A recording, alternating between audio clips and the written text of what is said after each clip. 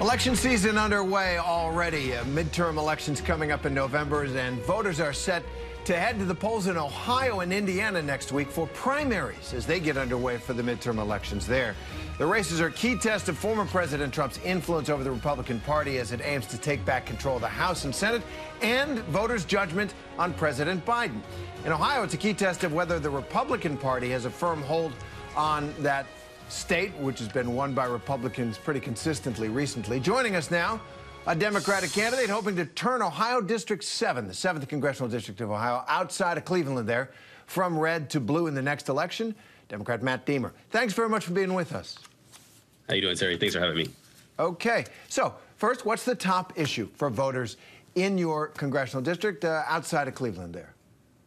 Well, I think there's a couple of top issues, and I think that we have to look at a couple of things. Is what the pandemic showed us, a couple of things that are happening internationally, global geopolitical, that we need to do as a country, as a nation, for national security and for our economy. And so we're talking, manufacturing, seizing these opportunities, onshoring our supply chain, making sure we're promoting small businesses and giving people great jobs to, provide for their families and for the future. But I think another thing that is very on top of people, at least in Ohio 7's mind, is unification and making sure that we're talking across the aisle, making sure that we are bringing everybody of all ideologies to the table to continue to have conversations, to find solutions that work for everyone to move Ohio 7 forward.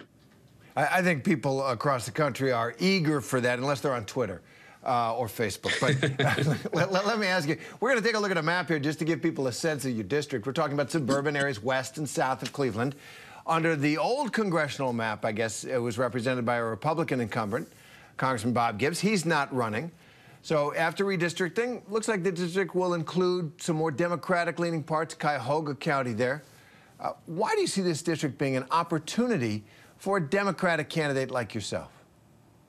Well, look, I think that we're looking at different demographics here. Obviously, it's still a red-leaning district, Republican-leaning district. But I really think that, when you get people in front of, the voters of Ohio 7th, and you're talking about solutions, talking about our economy, talking about putting money into the pockets, bringing back companies and manufacturing, things that Ohio has always had. We're builders here. We've built everything from cars to, making tires to even frozen dinners over here. And so we want to get back to that and go back to like our roots, our foundation of building.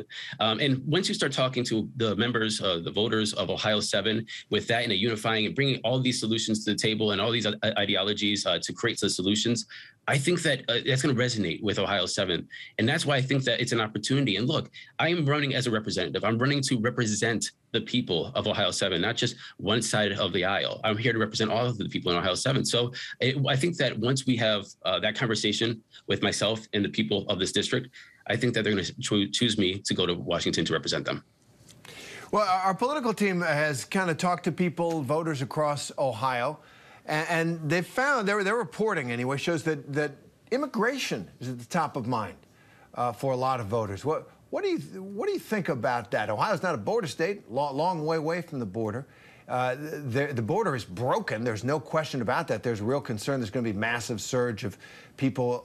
What do you think about the judge's decision this week to temporarily keep Title 42, that public health measure that President Trump put in place during the pandemic that allowed border agents to expel asylum seekers as a COVID precaution? How do you read that issue for your voters? I read that as jobs. I read that as actual fears of, really good paying, livable jobs that provide pensions and the futures and generational security for your kids, your grandkids, and your communities. And so I'm looking at this as, even if it's not an issue here, people are looking at, where's the job that my father or my grandfather had, that they went to for 30 years and then retired with a great pension and health care, and then my kids or their kids would go to work at these factories or these great jobs, and they're looking at this as like, we need to figure out our economic opportunities. And so I think that's why I'm really focusing on manufacturing and our supply chain and the discussions across the aisle, because I think that's what people are looking at in Ohio 7 and across the nation is, where are these, these jobs that we see in other places. We see the manufacturing, we see the supply chain in China and their middle class exploding and ballooning, but ours is shrinking, and that's what we need to work on. And I think that we just have to work on ourselves as a country and our economies, and really look at the families of our Ohio 7 and the nation, and put that first. That's a great point. People's understanding what a middle-class life entailed was, you know, maybe a cottage up north, a boat in the water, that kind of thing. All that is gone with the disappearance of a lot of those manufacturing jobs. So, Matt Diemer, thank you very much for that. Good luck to you, and we'll check in. Thank you, sir. As the race goes on.